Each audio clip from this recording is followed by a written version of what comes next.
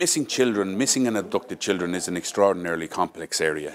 It mixes, you heard many of the presenters here today talking about how it mixes both civil and criminal law. It involves all of the different channels for communication and international communication. There's the police channel, the judicial channel, the diplomatic channel, all getting involved for the children.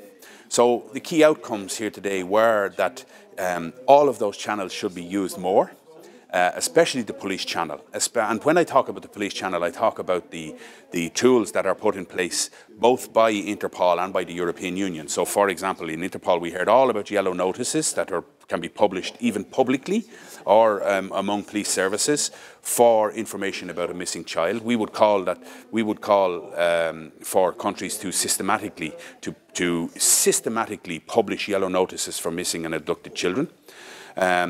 There's blue notices for information about a missing parent, perhaps who's missing with the children or thought to be missing with the children. We would call for yellow notices to be issued in relation to unaccompanied minors who are going missing, because this is obviously a key issue, because we don't know exactly, we suspect we know where they're going, but we don't know exactly where they're going.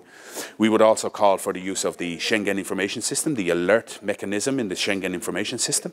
We see no reason why they should be mutually exclusive. They should absolutely be used together, especially since the Schengen system operates within the European Union, while the yellow notices are a global tool. So there's there's no reason why member countries can't do this and can't use both systems hand in hand. So that is the most important one that come out of it.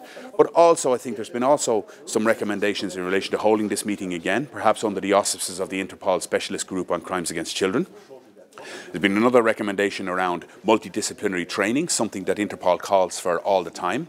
As I said already, this is a very complex area. There's enormous amounts of people involved at different levels of society. And so it's important that when training courses happen, that they happen on a multidisciplinary level, that you're bringing these people together, training them together, and ensuring that the work is done. So, those are the two most important recommendations that we've had.